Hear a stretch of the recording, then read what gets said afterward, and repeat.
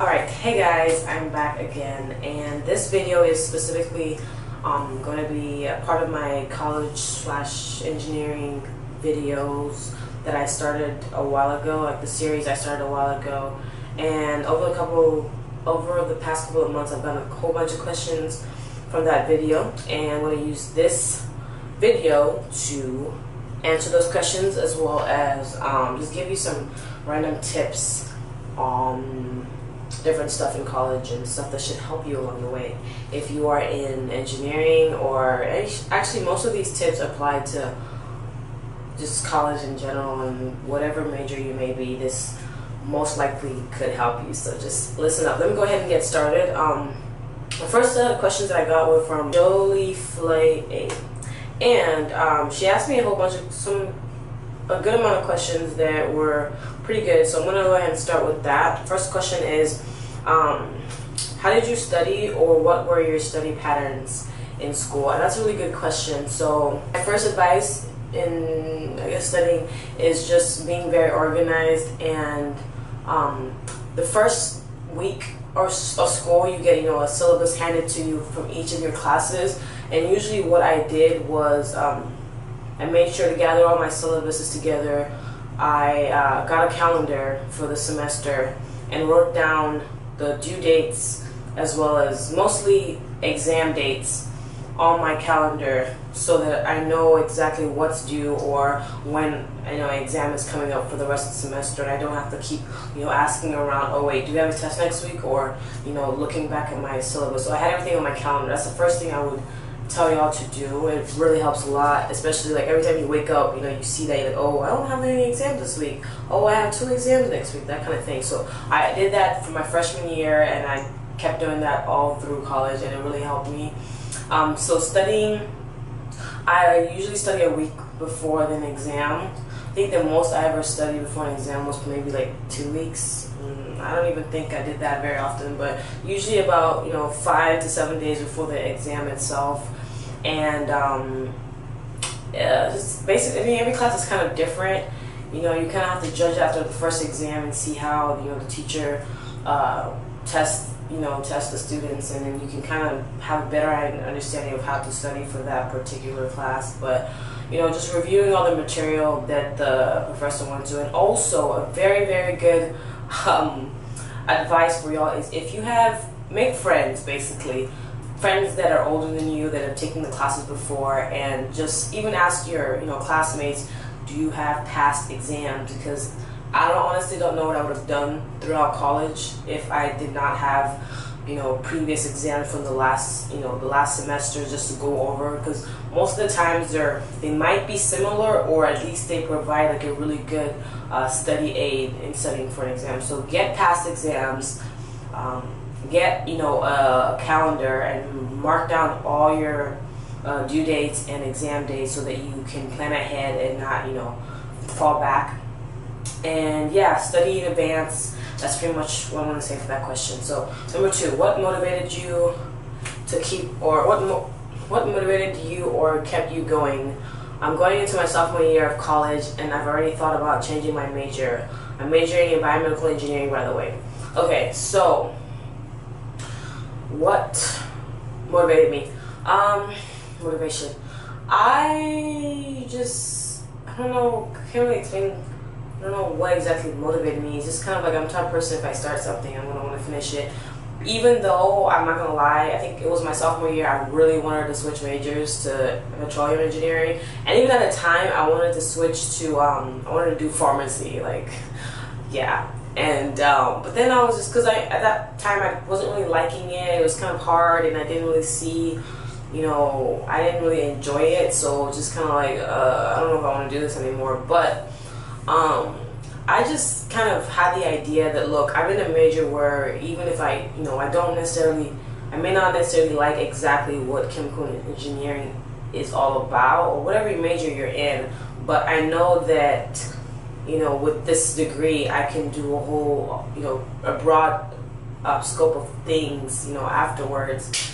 And like, for example, I'm not even really going to be doing, I'm not really going to be in a chemical engineering role. I'm going to be working as a petroleum engineer. So That's one thing that kept me going, was that the fact that I really wasn't wasting my time, that, you know, this education that I was getting is going to take me somewhere. And also just the idea that nothing really good or worth it in this life comes easy, so you have to work hard regardless of what you're doing, whether you want to be an artist or you want to be, you know, a musician. You have to, everything is not going to be easy, and even if, you know, sometimes they're going to come where you are like, oh God, I don't, you know, this is hard, I don't even like it, but you just have to keep in the back of your mind that nothing good comes easy, and if it's really worth it, it's gonna take, you know, some time and some effort and hard work. So that's what kind of kept me motivated. And what I would just say to you, because you said you're thinking about switching major, just really think about it, and think about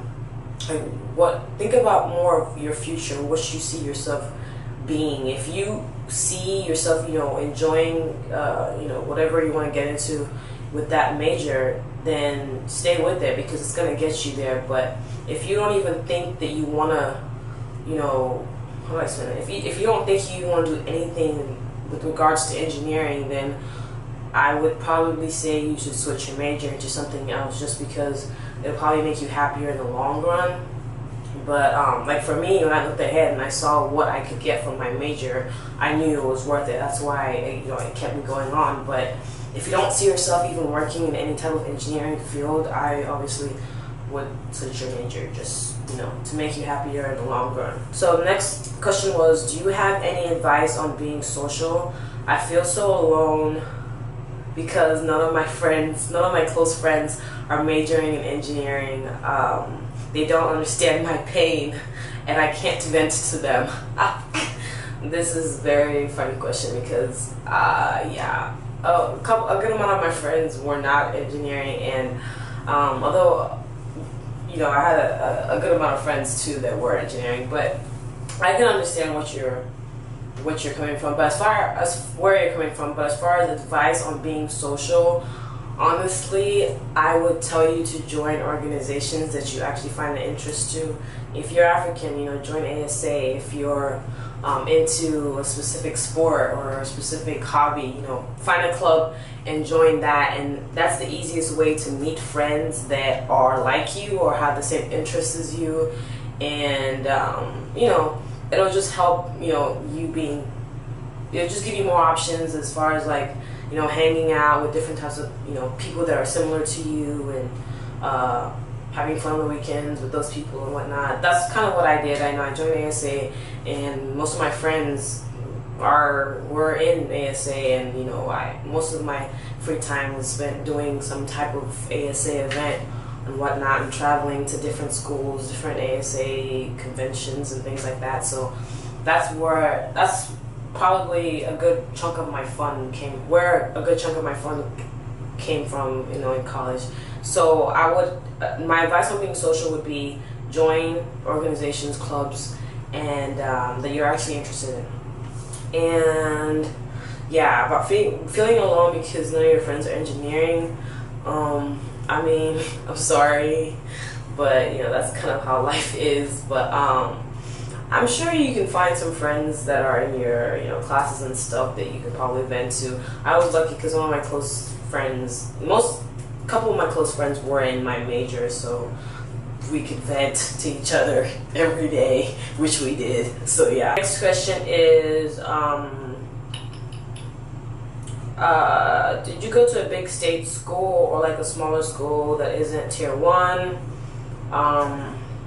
I personally want to go to a large school, but I'm worried that my courses will be more rigorous in contrast to smaller institutions. Okay, I answered this question already, like on the comment, but I just want to answer it in front of everyone so that, you know, it helps somebody that might have the same question. I went to a big school. I was Texas A&M. Let me show my little ring. I can say it now because I graduated. But yeah, giggle. Yeah. Anyways, a lot of people ask me about this ring all the time on my videos, but I just never answer. But yeah, I went to A&M, and it's a big school. It's like, I think 50,000 people or so. I don't remember what it is now. And what I would say with that question is, go wherever you think you can excel the most. Honestly, like, I don't even know how to explain it. Like, there are some smaller schools that are really good, and obviously the big schools are good too, if they're known for engineering. Like, I've come to learn that where you go, I mean, A&M is great because of the networking and everything like that, but you can go to a smaller school and still end up with the same, you know, job offer or wherever it is. Just kind of do your research and find out what schools have good engineering programs, and like also kind of find out if they have a good recruiting system, that, you know, find out if companies are actually going to that school to recruit. So that's the important thing. You know, if it's a good, you know, they have a solid foundation of engineering courses, or engineering courses, and also if companies are going there actively to recruit, because that's very important.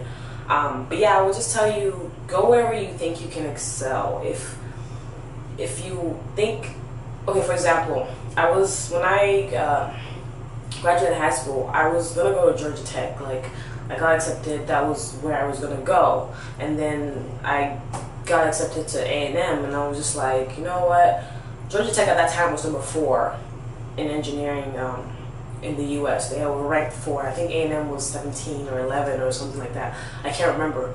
And I was just thinking to myself, like, why would I go to Georgia Tech and like not, because it's more competitive there.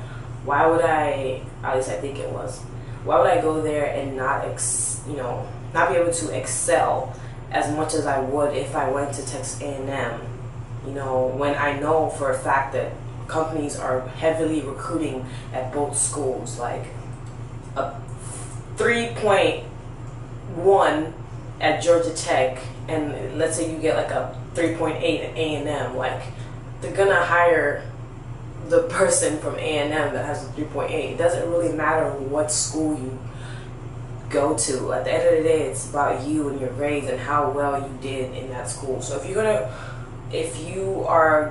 trying to decide on a school, and honestly, from my experience, I would just say go to the school that you think you have the most opportunity to excel as a person, not the school is, you know, the school is so great, let me go there. It might not be the best option for you, because you might not compete well in that school and end up with like a 2.8, whereas if you went to a smaller school that was also good and known for their engineering program and got like a 3.5, you would have been way better off. So anyways, keep that in mind. That's just something that I personally learned from my experience and whatnot. So that's that. Hold on, let me see how long this video is. It's 13 minutes. Whew. I probably will break this up. So the next question that I have here is, how many hours do you reckon you had to study to stay about the 3.0 mark? Because if I have to study more than 50 hours, I'll probably just go to liberal arts or something. It kind of really just depends on the class. Some classes are easier than others, and some classes you just understand more, you know, you have a better understanding for than others. So they don't take as long of time to study for. But I really can't give you like a concrete answer, because there is no concrete answer. You're gonna have to study, I mean, a lot, but if you think about it, you have a lot of time, because you know, it's like, oh, I have 5 exams in one day. You know, it's kind of, most of the time it's spread out, so you have like at least a week or 2 to study for 1 or 2 exams. So it just depends on your time management skills. I'm going to go ahead and end this video right here. I'm going to make another video right now and talk more about this is going to be more about tips in doing well in school, as well as like looking towards internships and career fairs and resumes and things like that. So I'll go ahead and record that video now, and I'll end this one. So thank you so much for watching. If you're interested in more engineering videos, just make sure you like this video, leave me comments down below, as well as your questions, because I will be making these videos, and then answering more questions and stuff like that. So leave your comments down below. Share this video with your friends that are in engineering majors. It might help them. If they have questions as well, let me know. And yeah, that's pretty much it. If you're interested in watching my next video, just go ahead and click around here. I'll try and put a link right here so that you just go right into it. And yeah, thanks so much for watching. Bye. There's a correct way of shaking someone's hand. Especially you females, you girls out there, don't shake like weak. Like don't. This is not a handshake. Like this is don't shake with a weak hand. You gotta grip that stuff and shake. Give a firm